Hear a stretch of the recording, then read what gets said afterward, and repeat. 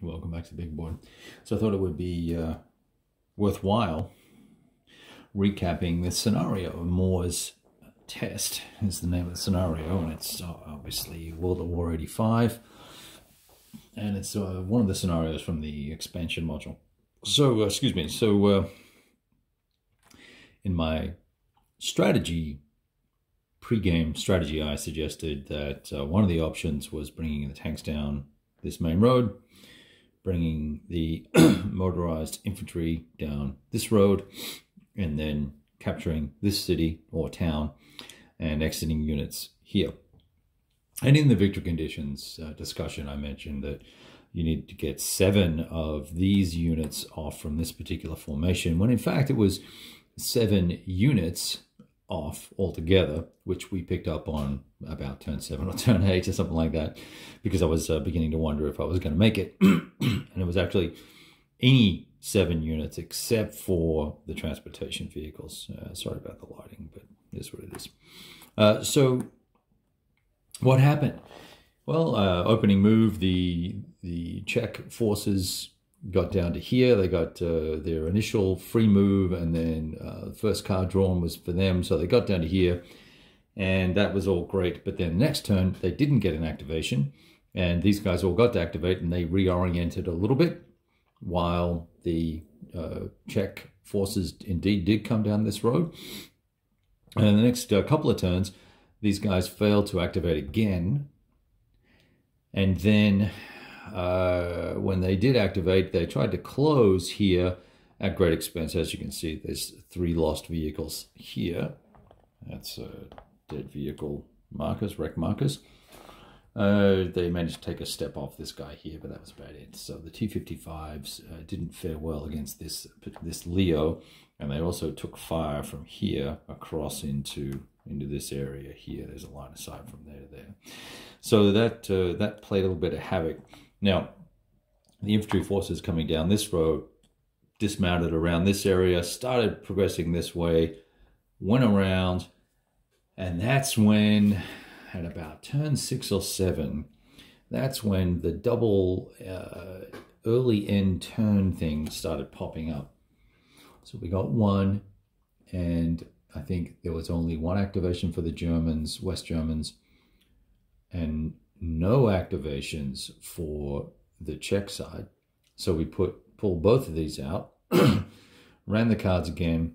We got 1 activation for these guys here, none for the tanks, and only 1 for these guys before we ended up pulling 2 more of these. And that happened 2 more times, in such that either one or the other or both of the Czech forces did not get an activation. And I guess I didn't factor that many early ending turns into the equation here for the attempt to exit the forces off here, because these guys are actually quite tough, because they have 88mm recoilless rifles, and these engineers assault 3 dice on 3 or better, and there's some anti-tank guns in here somewhere that they had. So they're quite punchy for a little infantry, combat formation. And they started to wear down. We lost a step here. They started to wear these guys down, but not fast enough, and they really just couldn't get the right sequence of activations and the right forces in play. Given the stacking restrictions, we just didn't do a good job of getting in position so we could assault the township. And once you clear the township, that would then allow an exit. And then the spoiler move by the West Germans was they propped a armada on the exit hex. So that literally blocked the road. So if you wanted to go off here, you had to clear that hex. Now they did do it, but that took an extra turn. We got to the end of turn 11, and we realized there was no way in 1 turn we were going to get 7 units off the board and clear these 2 hexes for the win. So we called it at the well, actually about halfway through the 11th turn, I believe, is what we did. So I'm not sure it wasn't a good strategy. But I certainly think we need to be more assertive with the checks, and we have to assault the city or the township earlier, which may mean running the gauntlet of coming down this road and taking the AP fire from, you know, a hefty number of units. Very reluctant to do that. I'm probably more inclined maybe to bring both formations in on one location, and then do the assault if we have to.